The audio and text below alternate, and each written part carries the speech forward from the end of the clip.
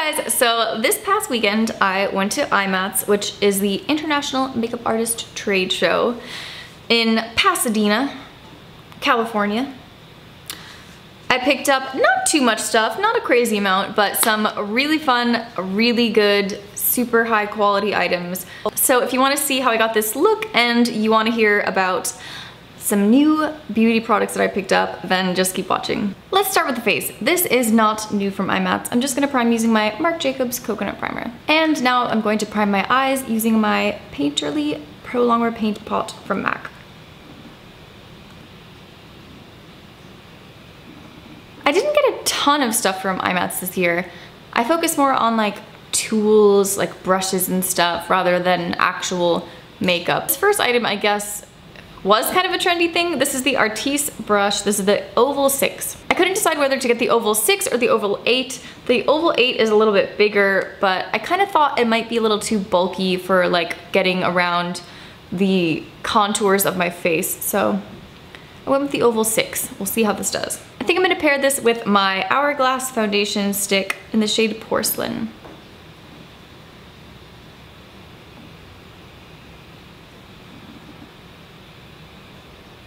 I have a lot more freckles to cover up since I got back from vacation. I don't really mind freckles though.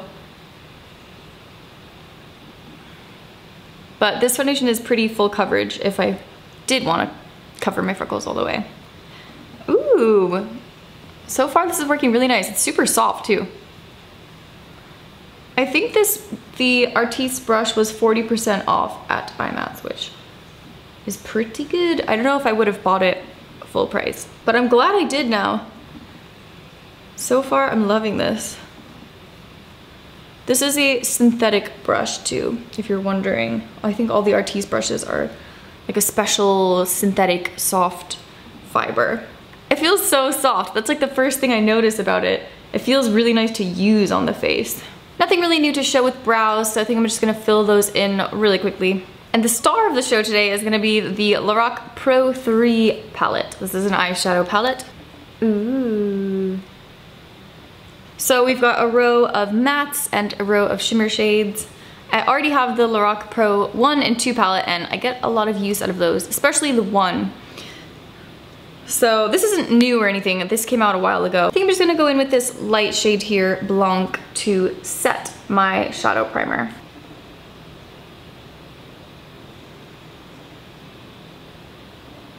I'm kind of drawn to this orangey shade here, Terracotta. Okay, so my camera cut out for a second there, more like 5 minutes, but what you missed is I applied Terracotta to my eyes, to my lids, and then I blended some of the shade Dark Brown in the crease, and I used my new Hakuhodo Blue Squirrel blending brush. It doesn't have a name on it, but I'm pretty sure you can find it on their website. I'll link everything down in the description box if you want to find for yourself everything that I'm using today. This is a pretty basic look, nothing life-changing here, but I just wanted to give these products a try and do a look that I know will look okay. Yeah, I can really feel the difference between my Morphe brush and the Hakuhodo brush. The Morphe brush seems really scratchy compared to the Hakuhodo brush. You can definitely feel the higher quality bristle hairs. Bristle hairs? Bristles? I've lost some of that terracotta shade since I've blended out the brown, so I think I'm just going to add a little bit more on another. This is actually, I got this brush last year at Imats. This is the Hakuhodo J5522 brush. So I really want a smoked out eye with this, so that's why I'm taking that color pretty far up the brow bone. Now I'm gonna take some of this bronzy gold shade called Medallion. And I'm just gonna use my finger for this and kind of tap and smudge on the center of my lid. I think I want something a little more intense than that. It's a beautiful shade, but it's a little, I don't know. So I'm gonna grab this Zoeva Detailed Shader brush, spray a bit of MAC Prep and Prime on it, and use a little bit of that shadow dampened. There we go.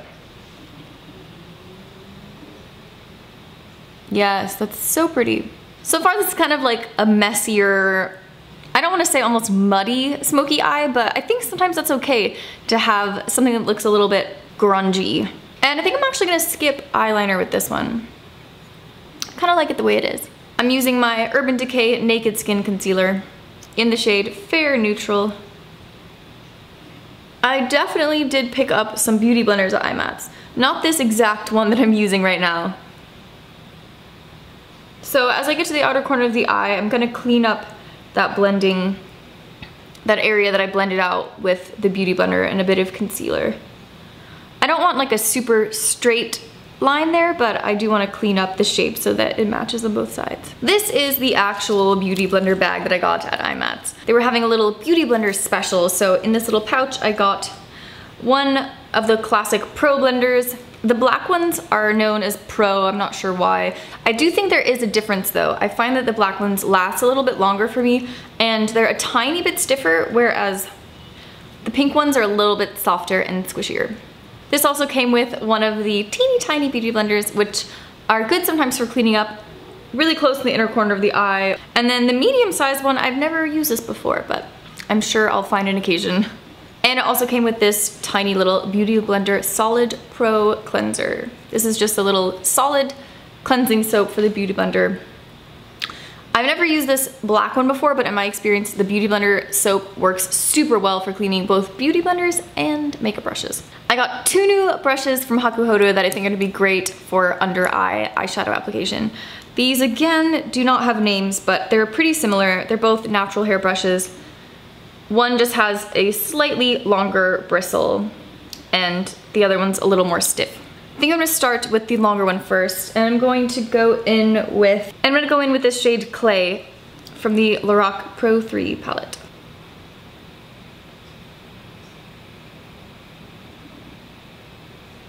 And again, this brush does not disappoint. The under eye area is another really sensitive area on the face, so it's kind of nice to have an extra soft brush for that. And then with the other small brush, I'm going to take dark brown and I'm going to smudge this on the outer corner close to the lash line.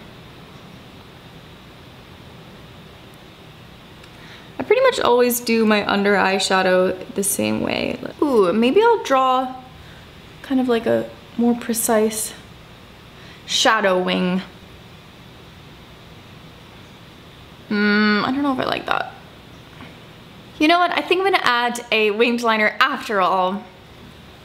Partially to salvage this weird thing we've got going on here, and also to try out my new brush. This is the Smith 203 brush. It's like a little really tiny liner brush. This is a synthetic fiber and it's pretty stiff, so it's good for getting a precise line. And I'm gonna use my Bobbi Brown gel liner in the shade Black.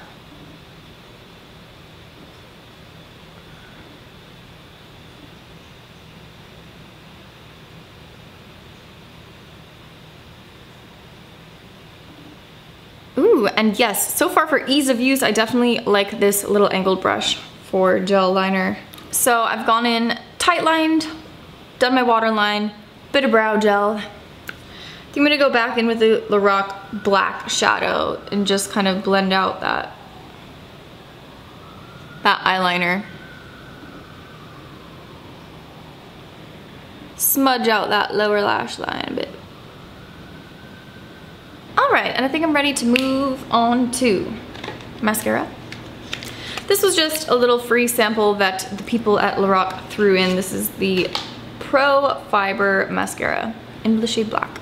So right away I can see the brush is like this giant end. I don't know what to do about that. And then it looks like there are little fibers in the actual mascara.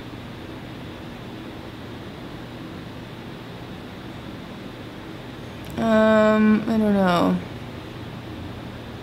So far I find this mascara just okay. I think that the brush is a little bit cumbersome and kind of hard to use with that huge bulb on the end. Plus, I don't usually use mascaras with like fibers in them. I don't know. Oh my god. Yeah, I basically hate this mascara. I'm gonna switch back to my Old Faithful Marc Jacobs for the lower lash line. Next on the new from Imats list is the Kevyn Aucoin Sculpting Powder in Light. So I already have the Kevyn Aucoin Sculpting Powder in medium. Here's a comparison side by side. Light and medium. I'm definitely happy with the medium. I don't think it's too dark for me, but I was curious about the light for days when I want a super light contour or more like daytime looks, I guess. My last Hakuhodo purchase, this is the B512. It's an angled blush brush. I don't even have to say it. This is super, super soft. And let's try that Kevyn Aucoin sculpting powder. Yeah, I think that's really nice. Just like a super subtle shade. Nothing too crazy. You could definitely build it up a little bit, but the actual shade itself is like a really nice, cool, toned brown. Sort of an understated contour. I think I'm gonna skip blush today and just kind of go with the undone cheek. I'm definitely adding a highlighter though. I'm gonna use my Mary Luminizer by The Balm, which is in a kind of sad state at the moment. Probably time for a new one. And then this new Smith brush, this is the Smith 112 brush. This is like a perfect little highlighter brush. Ooh. This brush is super soft. Definitely happy I purchased this. I don't really have any brushes shaped like this, so I was definitely in need of like a small, flexible powder brush. I also picked up some flutter lashes in two different styles. This is the style Amber, which I think I'm gonna use today. These are super long, definitely need to trim them. These are mink lashes, by the way. I also picked up the style Blake, which look really nice too. Lashes are on. I love these lashes. They're super comfortable too. I'm really disappointed that I didn't pick up a couple more pairs at the sale price.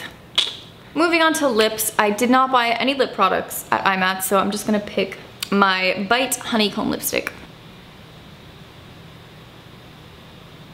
Maybe I'll put a little gloss on there too. I'm gonna dab on some of my Pat McGrath clear vinyl gloss. Kind of been getting back into glossy lips lately. Finish it up with a bit of MAC Fix Plus. And I think that's gonna complete this look today. But before I go, I've got some more stuff from Imats that did not fit on my face today that I wanna show you. I picked up this gigantic bottle of Bioderma. This is the regular formula. This one comes with a little pump top, which is nice. This is my favorite micellar water. I love using it for removing my eye makeup, and I've been using it for years. I definitely know that I will get some good use out of this.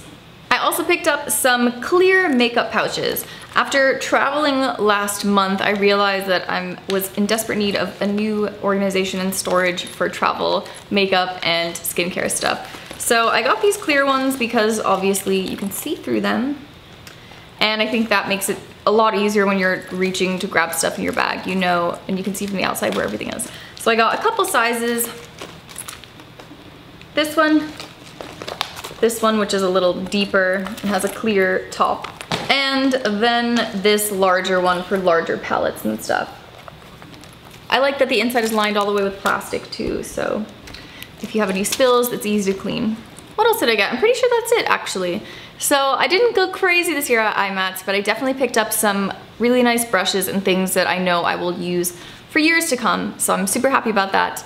I hope you guys liked this look. If you did, give this video a thumbs up and don't forget to subscribe. You can click that round button of my face at the end of this video and that will subscribe you to my channel. Please leave a comment below telling me what you think of this look and what you would like to see next. Thank you so much for watching.